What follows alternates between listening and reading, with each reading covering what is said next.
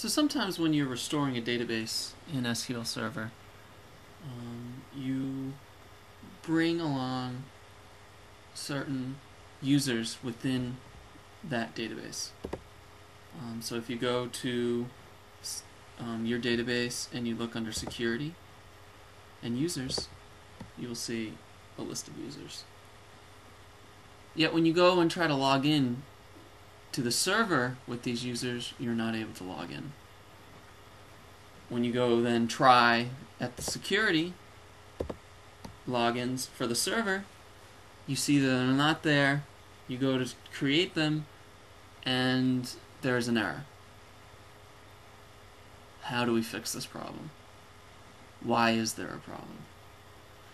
So the first reason why this is a problem is because you're restoring a database. You're not restoring the SQL server itself. So you are only restoring the users in the context of within the database. And the server itself, since it's not being restored, does not have that information restored on the security side for your server, so they are not added in this section. And the problem is, when you try to add that user, you can't because it then says it already existed. The only way to solve this problem that I know, and what I do, is by actually going back and deleting this user. Sometimes you'll also get an error in doing this, perhaps because that user has a particular role. What you need to do is then, most likely, it's like the owner role, and I will show you by double-clicking on this user that might be giving you this problem.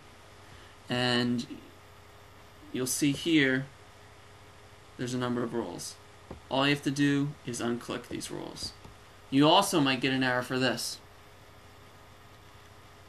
That might be because there is no one else besides this user that has that role.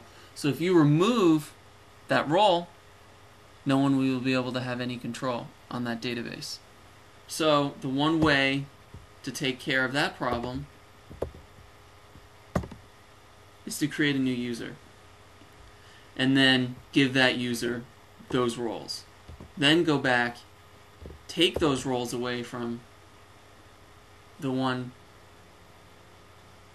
that you tried to delete, and then you'll be able to delete it finally. And then, after all of that trouble, you can go back to security logins for the SQL server itself, add that user with the correct username and password that you want, and then go into security and recreate that user and re-add those roles to that user.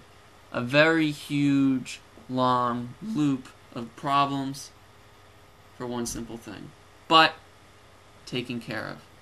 This is a lot, so I'm just going to quickly go over the problem again.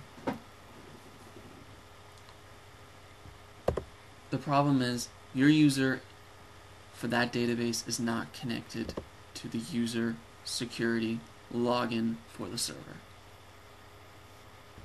So you need to completely erase that user and then create a new one.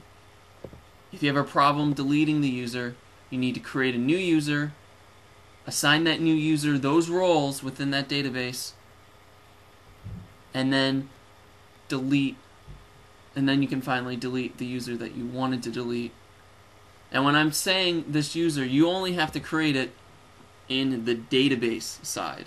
You do not have to go and create it in the login side.